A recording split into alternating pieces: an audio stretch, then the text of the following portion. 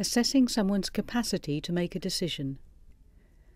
Before anyone can act or make a decision on behalf of someone else, they must establish that the person lacks the capacity to make that decision. The Act makes it very, very clear that the way you decide upon someone's capacity is not based upon their disability. So just because someone has a learning disability doesn't mean they can't make decisions. It must be based upon their ability to make that particular decision at that particular time.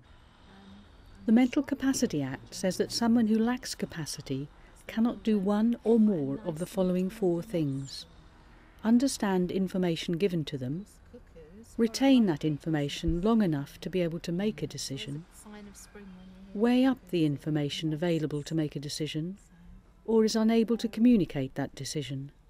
There were lots of capacity assessments done with James for different issues. There were issues to do with looking after his money, whether to start on the anti-dementia drugs, and for various medical procedures that needed to take place. But each assessment was a separate assessment based upon that decision that needed to be made.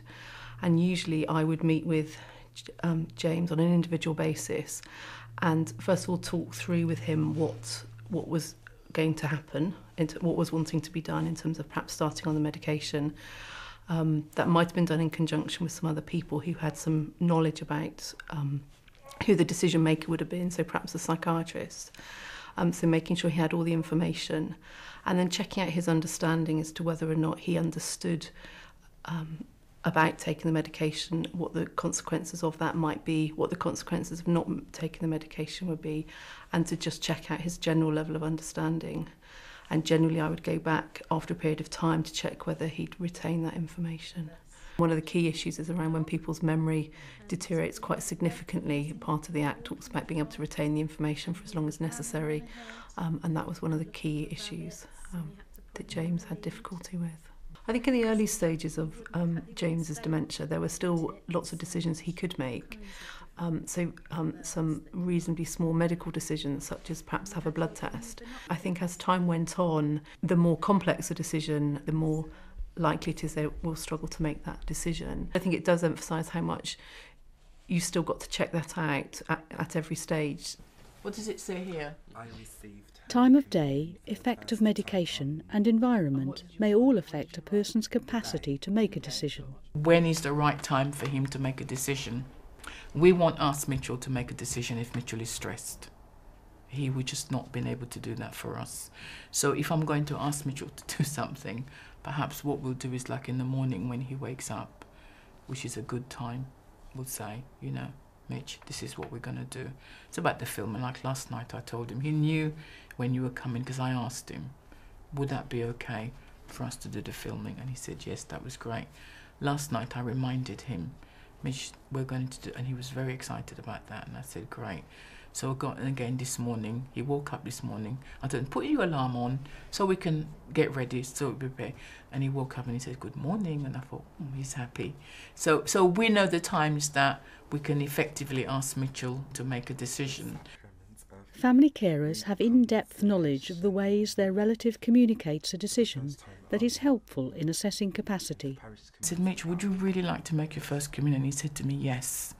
He has a way of speaking that when you ask him questions and he says yes, there's a hiss in it.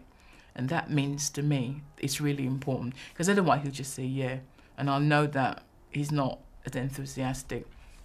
But with Mitchell, because his language was so limited and he had this drawing, so what we did is this was how we were able to determine. And they were just really colours, pictures that he coloured. And I think merely by the fact that he coloured these pictures in, that was sufficient in his own way to say, well, yes, he'd like to do it. And it was a really, really special occasion when that happened. And I think also for Mitchell, the fact that we decided to help him and he saw that happen, that's really encouraged him. If you're involved, such as a social worker, in assessing someone's capacity to make a decision, you really need to ensure that you involve a family carer as much as possible in supporting the person to make the decision, in understanding what the decision is all about.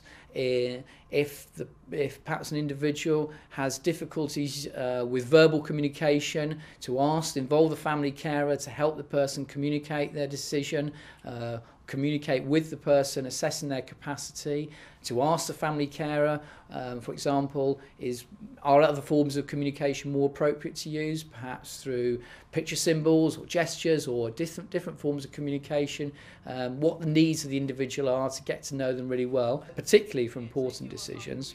It's important that professionals really get the views of family carers around a person's ability to make a decision and to involve them as much as possible in assessing the person's capacity. And the Act and the Code of Practice explain how to do that.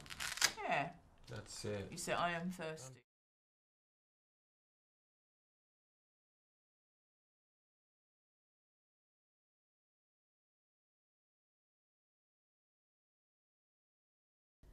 If this film has raised issues that you would like to talk about, the Family Carer Support Service will try to help.